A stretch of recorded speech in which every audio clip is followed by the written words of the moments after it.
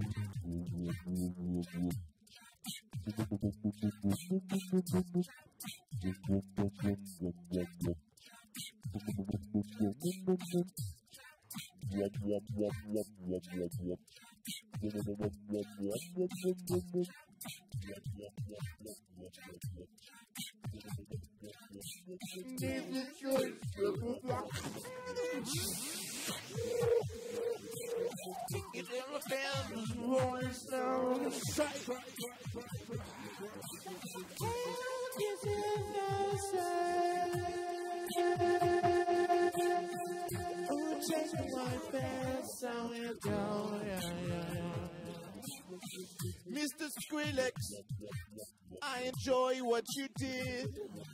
Oh yeah, I went to Burning Man 4 years ago. I heard me a little bit of dubstep, dubstep. Then I asked myself, what is this? I love it so much. Started moving to the groove, didn't know what I was doing, but it felt so good. Now, dubstep is everywhere. Car commercials, craft products. Congratulations, Skrillex.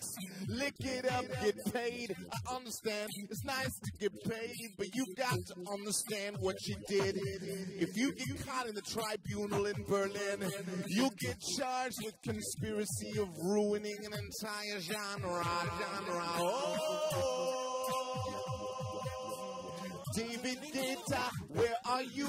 David Guetta, you know what you did. You did a good job, I'm okay with that. But Skrillex, come on. What's in your mind?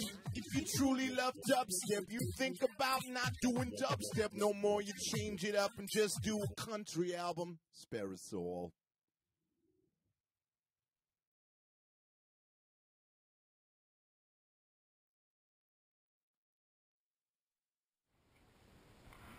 All right, well, we did it. Looks like it's salad time.